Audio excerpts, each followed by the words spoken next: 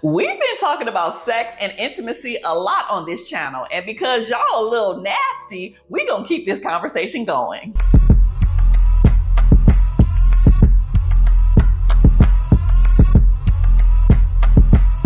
Hey everybody, welcome back to another episode of the Keandra Jackson Show. I am your host, licensed marriage and family therapist Keandra Jackson.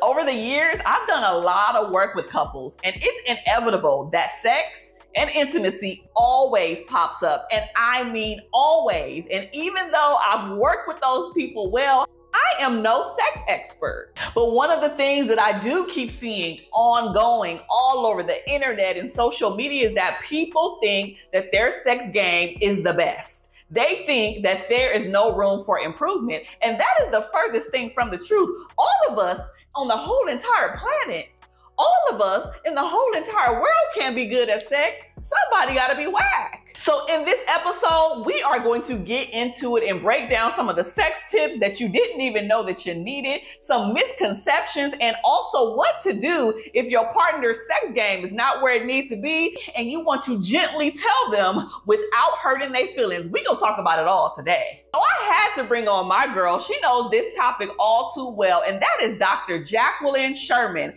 aka Dr. Jac. She is a licensed clinical psychologist. She is a certified, y'all, relationship and intimacy expert. She is the creator of sex formation cards and has been seen in these media streets in Essence, XO Nicole, Black Brides, and so much more. So please allow me to welcome to the show, Dr. Jac. Dr. Jac, thank you so much for joining me on the Keandra Jackson Show. You have no idea how excited I am to have you today because we got some juicy stuff that we need to talk about. I am so excited to be here. And yes, this is a very juicy topic and a necessary one. So thank you so much for having me. Of course, of course. I mean, this is a topic that so many of us talk about or think we know about, because sex and intimacy is not always typically the same thing. And we're going to get into that in a quick second. But I do know that you are an expert in this topic. When I was trying to figure out who I needed to bring on, I was like, I already know the person. Dr. Jac it is, because she's dope. Her brand is amazing. And so I am just here for this conversation that needs to be expanded, because what I have experienced is that people they automatically think that they're good in bed. Just automatically. You ain't never lied. And I keep trying to tell people that good sex is a skill set, right? Like everybody on the face of this planet can't just be good in bed. Like somebody got to be whacked. Somebody needs to, improve, have some progress. And so since this is a topic that so many of us probably feel like we don't need because they think that they're good in bed, I'm going to gather some people to give them some tips, because there are some areas where we can always show improvement. And depending on if you have a partner, if you're married, or even have multiple partners, depending on what your preference is, everybody likes different things. So what would you say is your definition of intimacy? I think that, for one, I appreciate you asking this question, because a lot of times we think intimacy equals sex. And it's so much more than that, right? So we need to really get rid of that idea and expand it, because intimacy is really the physical and emotional connectedness that you build with someone. And it's having that deep connection, it's having that vulnerability. And sex can be a part of that, and it can be an amazing part of that. But it is not everything. And for a lot of people, they need more than just sexual intimacy to be able to really cultivate the intimacy that they want and need in their life.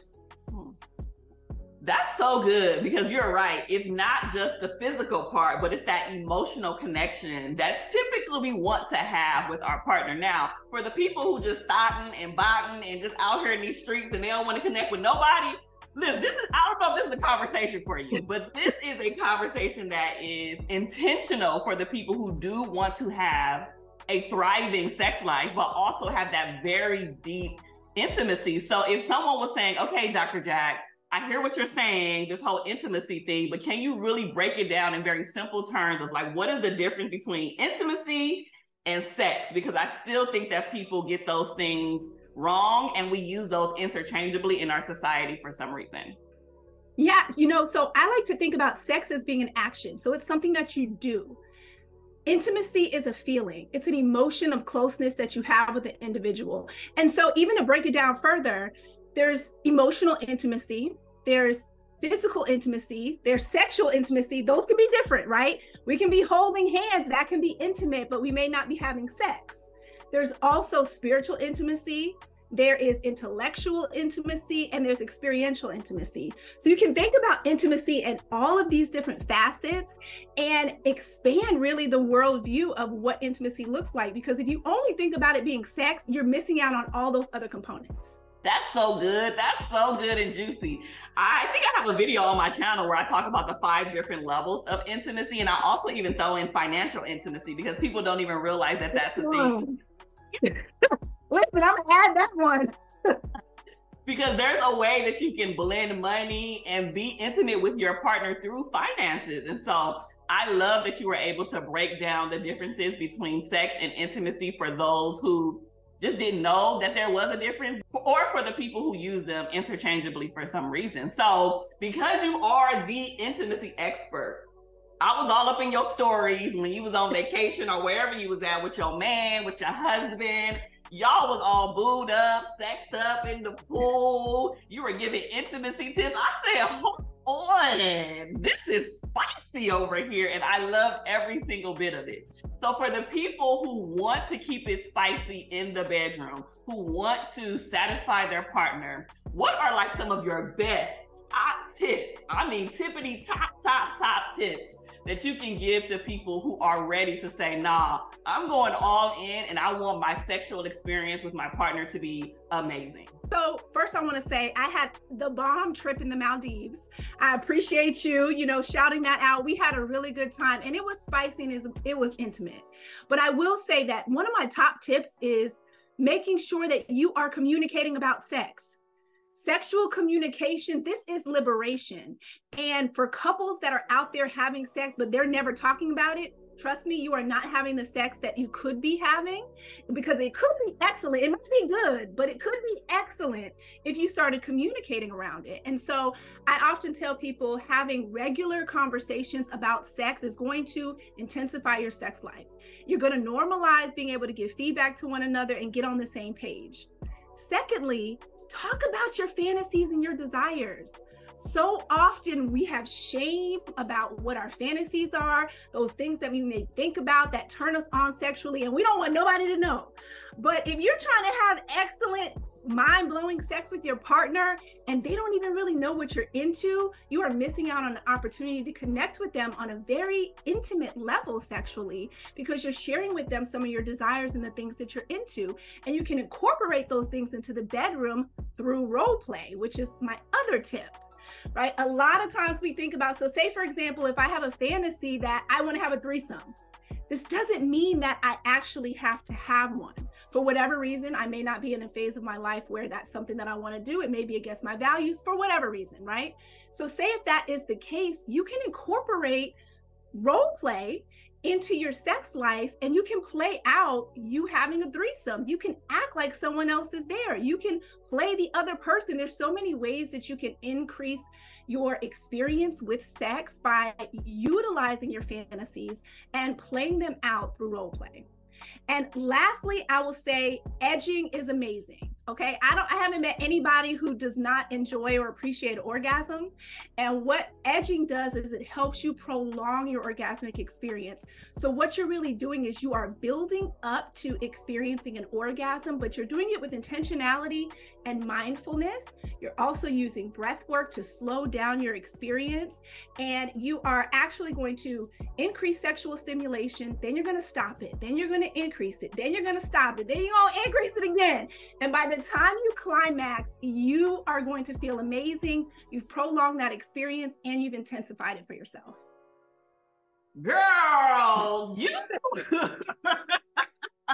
it was the role play for me. It was to tell your partner the sexual fantasies. It was the stop and start. It was the build up of the organ. Listen, this is like X-rated almost. I just feel like this is real juicy. This was so helpful.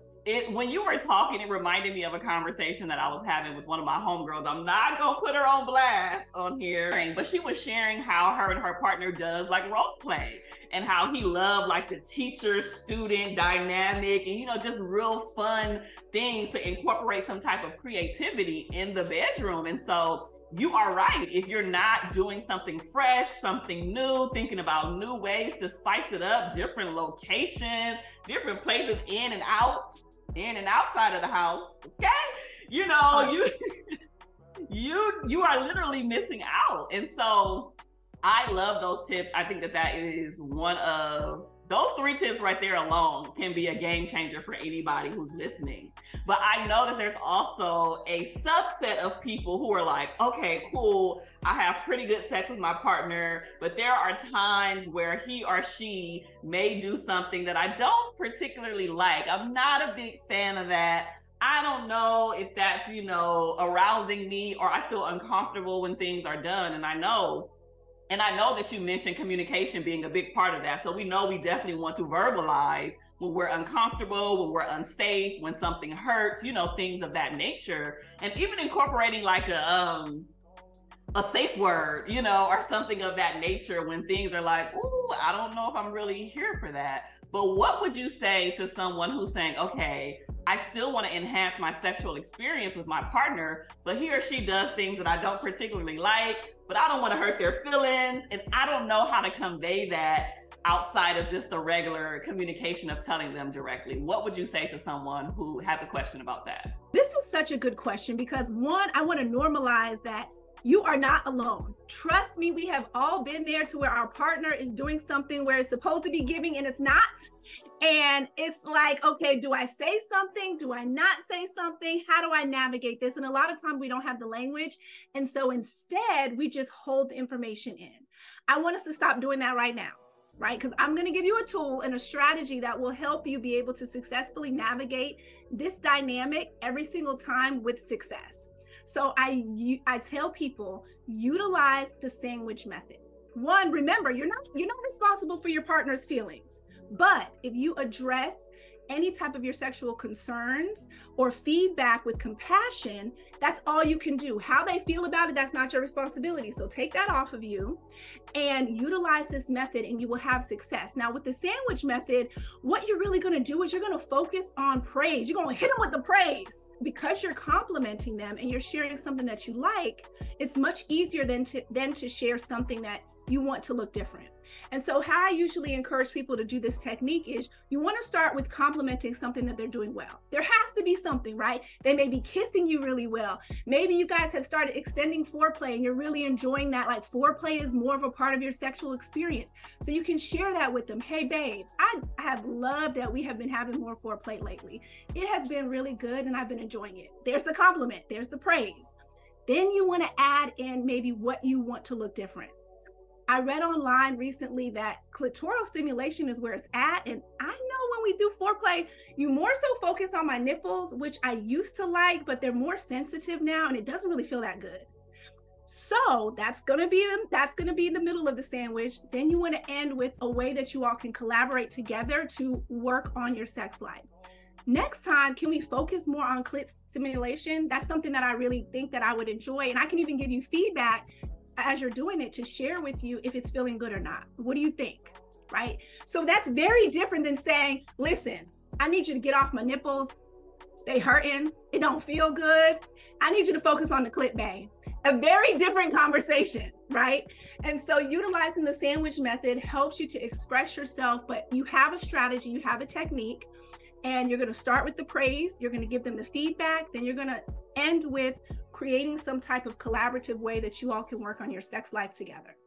Ooh, that was good. If y'all are not writing things down, you probably need to whip out your notebook. This is the time to do that. The sandwich method is a game changer. I know we use that a lot in just communication in general, but I never thought about it from the aspect of sex, right?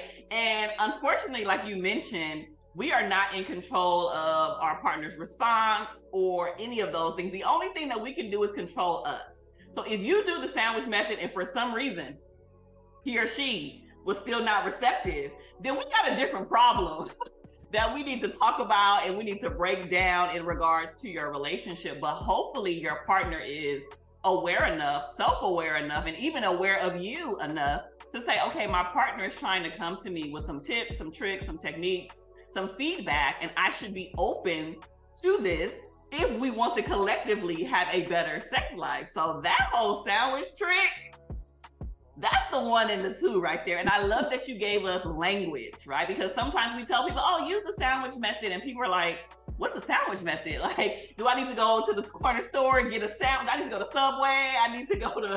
Do I need to make a sandwich in my kitchen? What does this look like? So the fact that you gave us language and gave us an example that can be used in and outside of the bedroom, I'm so here for it. I am completely here for it. So you have gave us so many gems. I mean, tip top, best information that I personally have ever heard on this topic. So what would you say to the people who want to stay connected with you? Because there's going to be people listening and they're going to be like, who is this Dr. Jac chick? She gave some gems. I want more. I want to learn more. I want to follow her on social. I want to be in her DM and in her stories to see what her and her man is doing.